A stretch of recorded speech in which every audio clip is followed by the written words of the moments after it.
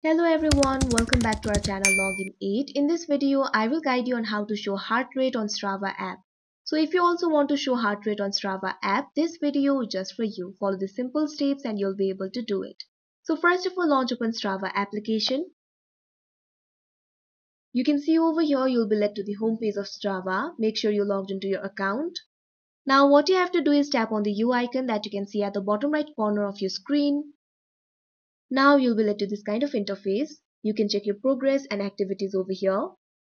Now all you have to do is tap on the gear icon that you can see at the top right corner of your screen. Now you'll be led to the settings interface. You can see several options over here. Scroll down, find the option for data permissions, tap on it. Now you can see over here you'll be led to this kind of interface. Here you can see option for health related data. All you have to do is tap on it. Now this kind of pop-up will appear. You can see two options over here, allow and decline. Tap on the allow option. Now tap on the OK option that you can see right over here. Now tap on OK option again.